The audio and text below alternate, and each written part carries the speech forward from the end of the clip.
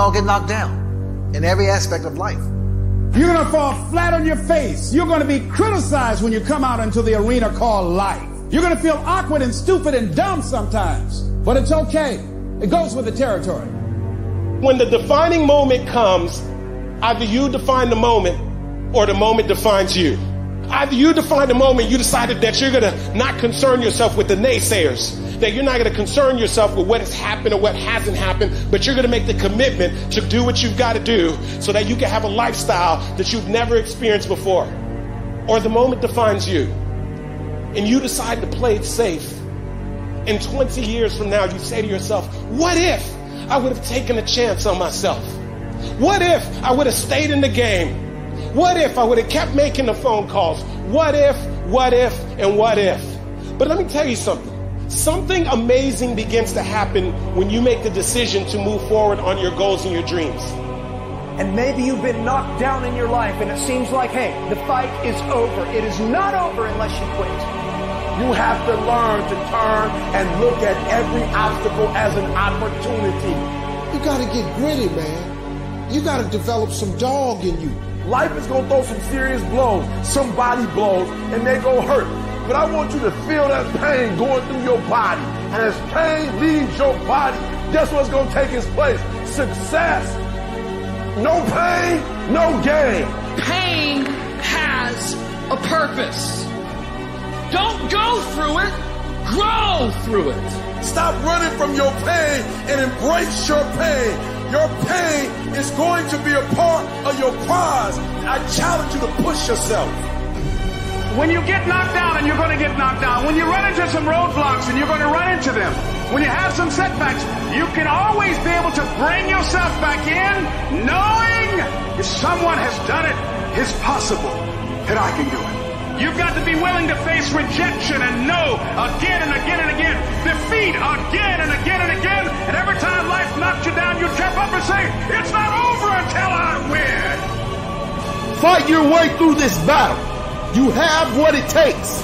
Your greatness comes from within. And once you realize that, nothing will stop you. Nothing will keep you from being great. It's already there. You just have to feel it and know that you were placed here for a reason.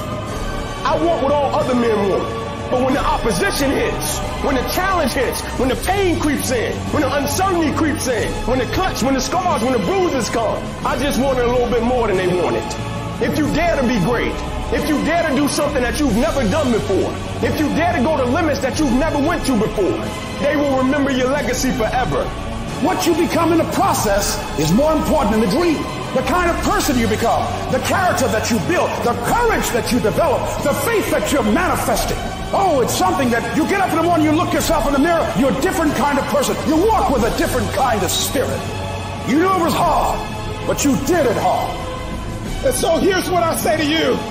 There are going to be times that you're going to be wondering, why should I keep showing up and working my business?